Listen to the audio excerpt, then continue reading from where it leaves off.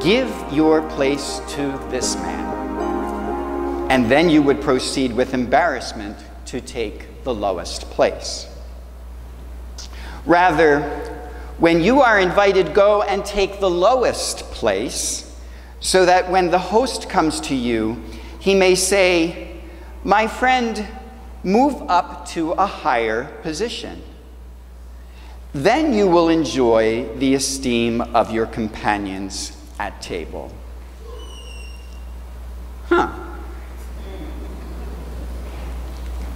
Pamela and Barbara, I know you always sit in the back because you're the nurses here, but please, my friends, come up to a higher place.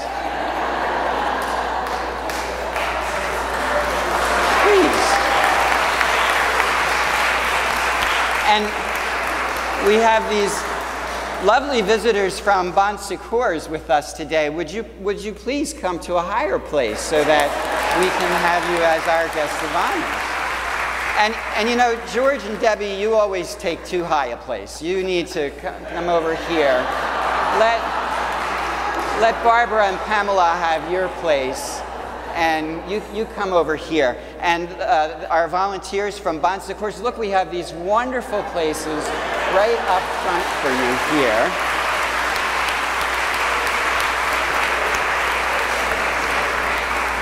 And Catherine and Renee, you need to come up and you need to sit with Barbara over here, okay? Come on up, okay?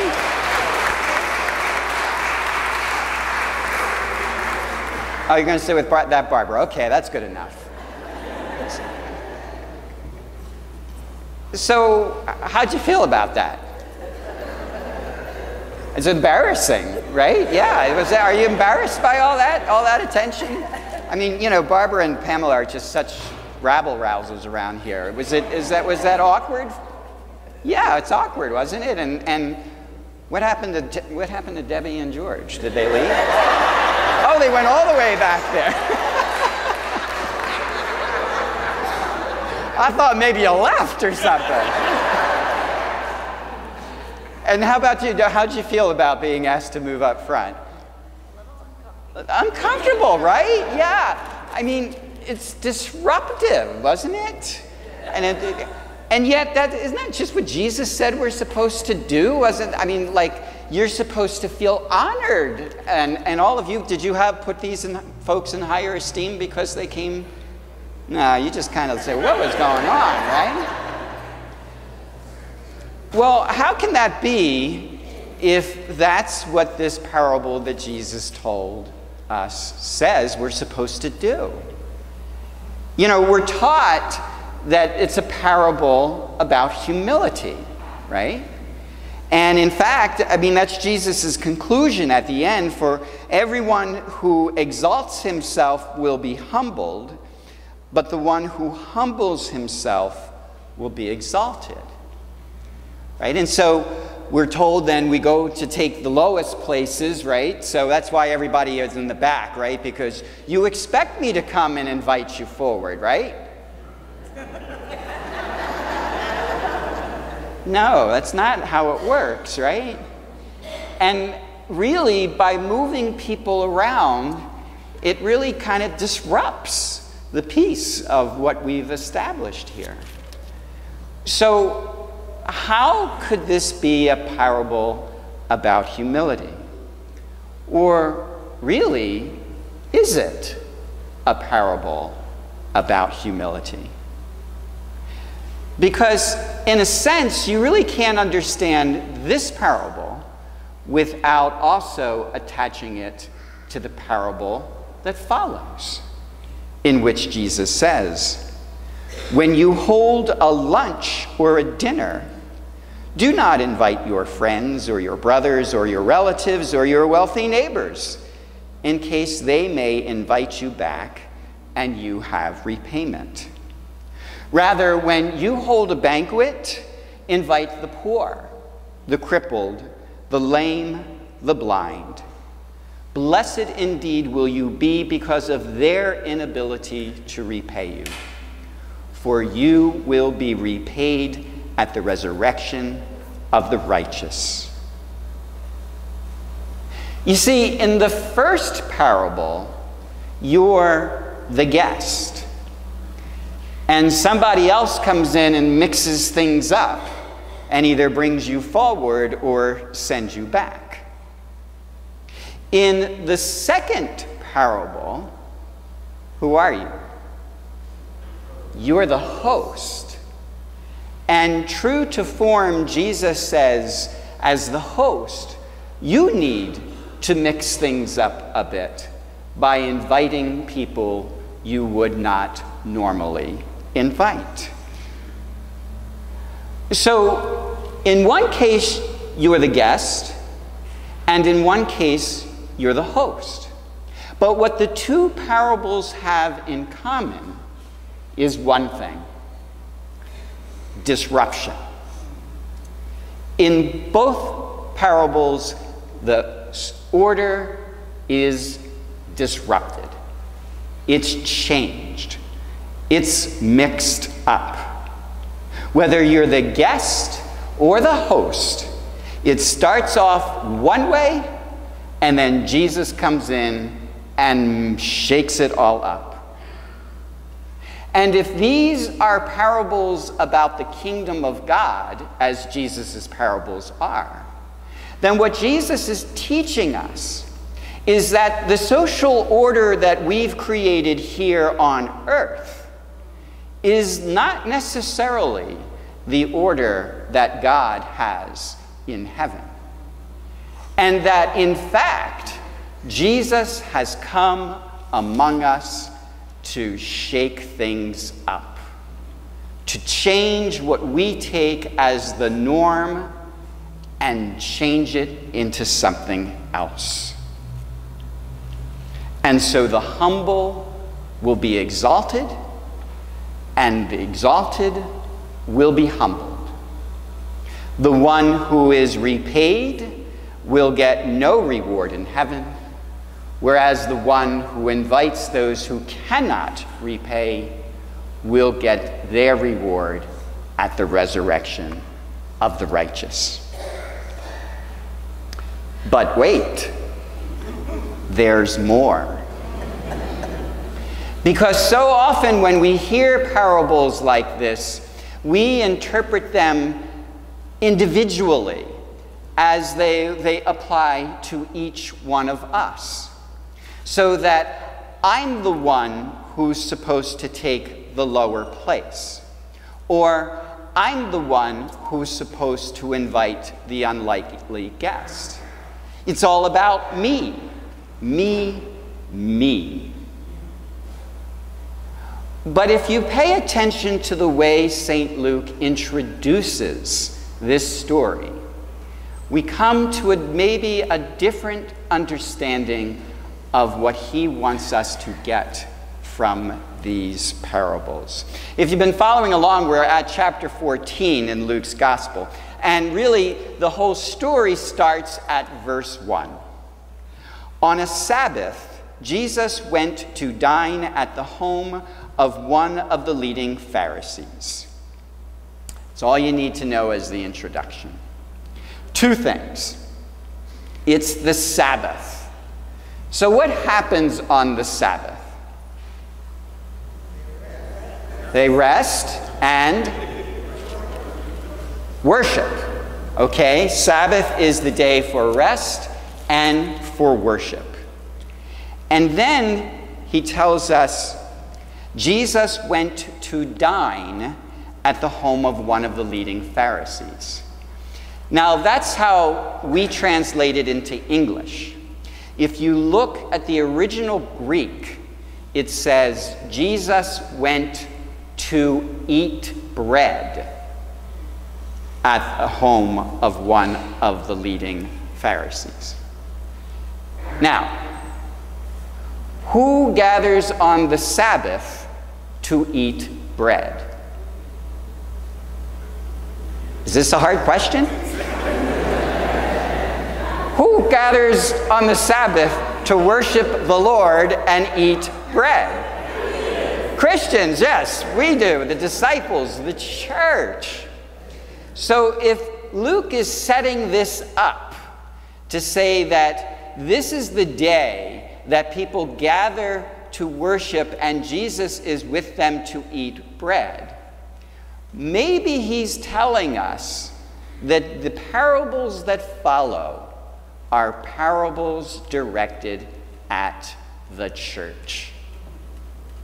That the order that the church has established might need to be disrupted. And that Jesus is the one who has come to mix things up. So you see, you think I was just being ornery by mixing things up around here. You didn't know I was being Christ-like.